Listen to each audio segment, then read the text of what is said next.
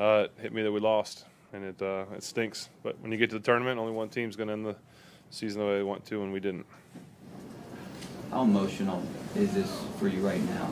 And going through this game and the way it ended and walking off the field? Yeah, it's tough. But I'm proud to play with these guys.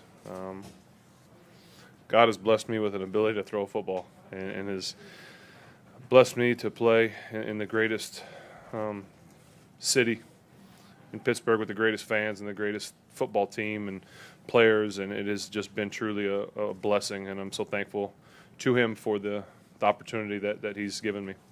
And can you share what Mahomes said to you and what you said to Mahomes after the game? I just wished him nothing but the best. He's such a good football player, and it's fun to watch him. And just a lot of respect there, I think, between us. How about what he said to you? He just a lot of respect, and said he's got to get a jersey, and I told him I need one too. And do you feel that this offense made progress over the course of the season, collectively and individually, and how? It's hard to answer that right now.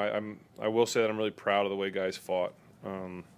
We had guys, whether it's linemen or backs or receivers, tight ends. I mean, guys stepped up and literally fought to the end. Tonight, guys just never quit, and literally to the last second, even when it's out of grasp. Guys don't quit, and we're line changing receivers, and we're just fighting, and linemen are fighting their butts off. And so I'm just so proud to call these guys brothers and to play for them. Demo, there's some disconnects there, maybe more so than before, especially early in the game. It seemed like a couple times you audibled or changed the play and threw the ball deep or threw it out, and guys kind of stopped or. Well, I don't think any of us played well early. I think we all, for whatever reason, and so we didn't make the plays we had to early to give ourselves a chance. And by doing that, we didn't keep our defense off the field, and we put them in tough situations to go against such a high-powered offense. When we don't, do our job and stay on the field and convert third downs and stuff, that's tough. Ben, you guys dealt with a lot of adversity this season. How do you sum up what this team is able to accomplish this year? Just a bunch of guys that fought for each other, that fought their butts off, and just competed. It wasn't always pretty, but there were a lot of games that we found a way. And like I said, just like tonight, fought to the end. And I'll just say that I'm so proud of this group of men and the way they fight and for each other, for the black and gold, for our fans, and so it's just been an honor to play with them. And what impact do you think you had on this franchise? I don't know. I mean, I've been here a long time, and it's been a lot of fun. Like I said, God has blessed me. We joke a lot, about the Browns and going there, but it was meant to be that I was going to wear black and gold. Draft day, I had a black suit on with a gold tie. I mean, I'm just so thankful. I hope that I'm able to pass the legacy of what it is to be a Steeler from Dan Rooney, and so we all miss him. Anyone that knew him misses him, and so it's just hopefully I could pass some of that on to some of the guys, and they can continue the tradition of what it means to be a Steeler and get passed down.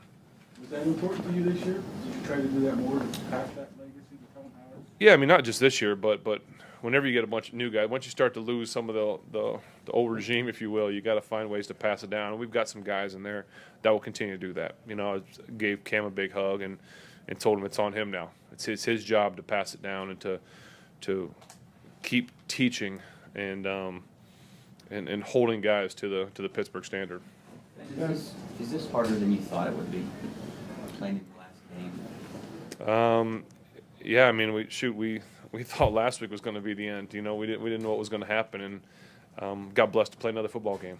And it didn't end the way we wanted it to, but it's a blessing to be able to play this game. I mean, and I try and tell those guys a lot that how lucky are we that we get to play football for a living. We need to count our blessings and understand how lucky we are. Yeah, we're out there getting beat up and this, that, and the other, but we get to entertain millions of fans and throw, catch, run, do what we've all done as kids. That's our job now, and it's just we need to, when we say our prayers, thank God for that. Couple more? And that much over the years, I mean, you've seen a lot of teammates go through the end of their career phase. How much has this point been something you thought about happening eventually, and maybe how did the way this played out, how you thought it might, or different, or? Yeah, I don't know if it's emotional because it's just the end of the season. I mean, this would be emotional no matter what. It's, you know, we never like to lose and go out, and I'll miss these guys. It'll probably really hit me come training camp time. What's next for you, Ben? I'm sorry? What's next for you? You know, I'm going to do everything I can to be the best husband and father I can be, and try and expand God's kingdom. One more. Are you excited for that phase of your life? I'm nervous. No, I am excited. Just because